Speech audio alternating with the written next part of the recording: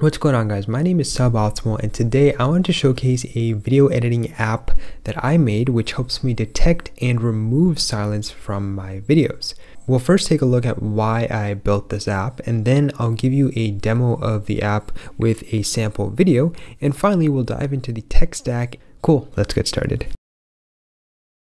So why did I exactly make this video editing app? Well, when I first started making YouTube videos, I was making them around once a week. And in late 2020, I basically quit my tech job to do this full time. So now I've been making 2 to 3 videos per week. And what I realized in the process was that I really like the idea of learning new technologies and teaching them to you guys. But what I really hate is the editing process. For reference, when you see a 10-minute video from me, that's something that's probably taken me 1 to 2 hours to edit and even longer to film. So I just wanted to see if it was possible to sort of reduce the amount of time that I would spend inside of the editor. And on the side, I was like, okay, well, if I built this and other creators have this same issue, then maybe I can sell it as well and make a profit. I set aside about 2 weeks in June to, learn and see if it's even possible to make this app. And this is the end result of that 2-week period.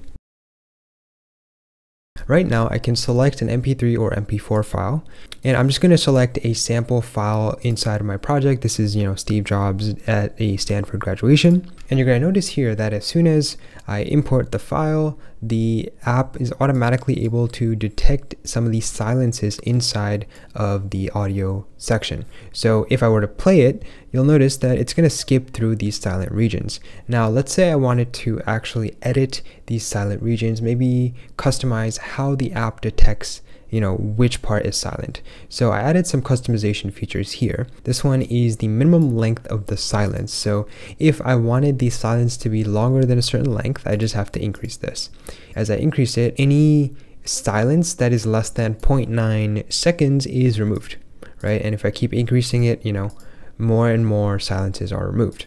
There's also this thing called silence sensitivity, which is going to determine how loud the audio has to be for the app to consider it as silence. So if I make this larger and larger, the app is starting to consider these bigger waveforms to be silent. So if I made this all the way up to 1, then the whole thing would basically be considered a silent region. But let's just bring it back down to 0.1. So let's just play this and see what it sounds like right now. I'm honored to be with you today for your commencement from one of the finest universities in the world. Truth be told, So you'll notice here that there's applause while Steve Jobs took a break from speaking, and I noticed that there's a silent region here that I don't really want because I want to include the applause. So I could just remove these 2 silent regions, and of course I can edit these ones over here, move these around, etc., etc. So there's a little bit of editing that needs to be done, but you get the idea. It basically removes the silence inside the videos, and at the end of the day, all I really got to do is click this button, which is going to export it, and I'm just going to call this file the export file. And yeah, as soon as I press that, it's going to start exporting. It's going to remove all the silences, and you're going to have a file without any of the silent regions that I added. That's one of the biggest issues that I always had, is just like cutting down and trimming down the edits, the video edits that I have. And so this basically drastically reduces the amount of time I spend editing. So instead of spending, say, like 1 hour to edit a 10-minute clip, now it's down to like 10 minutes. And sometimes it actually, basically reduces my edit time down to like less than a minute, because I noticed that all the silent regions that I would have edited out are automatically detected, and all I gotta do is press export, and then the app does it for me. Let's just take a quick look at the tech stack. This is a desktop app built using Vue.js, and to style it, I used Tailwind CSS, and I used Electron obviously to create the desktop version of it. And the reason I made it a desktop app is because I wanted to sell it to people. So I wanted to package this app and package it for Mac and Windows and Linux and just sell it as like a one-time purchase. To manage this state, I'm using Vuex. one example of where Vuex comes into play is when you look at the settings over here. So you're going to notice that I have a couple components here, but two components that are interacting with each other are this settings component and the WaveSurfer component. So as soon as I start sort of changing these settings, you're going to notice that this other component is changing the way it looks. So there's like some state being passed around here, and that's what Vuex is really helpful in managing.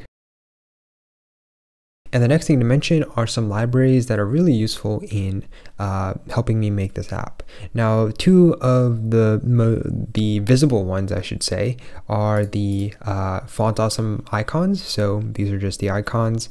WaveSurfer, which is this library that basically connects to a video/audio inside of your app. And what it does is it allows you to, it displays this waveform, and you can sort of like click through, and it's going to tie it to this audio piece and things like that. So that was a very awesome library that helped me add these regions and show this timeline, and when I hit the play button, it's going to like play along with the video. So that's what WaveSurfer does. I also added hotkeys. So for example, if I press the spacebar button, that's going to actually play the video. I can skip backward by pressing the left arrow, skip forward by pressing the right arrow, things like that. Final super helpful library was FFmpeg. So whenever you're editing videos or audio files or anything like that, you want to use this library called FFmpeg. And that's what this icon represents, is the FFmpeg library. I used the Node version of it, which is Fluent-FFmpeg, and basically it allows you to pass in certain parameters into Node. So basically I can pass in like these time regions, right? You see like 19 to 21, 10 to 12, 5 to 7 seconds, and once I pass that in and I format it the right way, then FFmpeg is just going to sort of slice up the video and automatically piece together the remaining pieces. So it basically handles all the video editing automation on the back end. Huge props to the FFmpeg team, the Fluent FFmpeg library, which is a Node library wrapper on top of FFmpeg, and as well as the WaveSurfer library. So yeah, without these two technologies, none of this would have been possible. So yeah, that's going to be it for today. Hopefully you guys learned or saw how I'm able to edit videos really quickly. Hopefully that will mean that I can spend less time editing, more time learning, and more time teaching on YouTube. Now, I'm not exactly sure if I'm going to make a product out of this and sell it or anything like that. It's something that I found useful, and I just thought it was pretty cool that I was able to build it and save a lot of time when I'm editing my own videos. Hit the like button if you enjoyed the video, and consider subscribing for more suboptimal content just like this. Thanks for watching, and I'll catch you guys next time.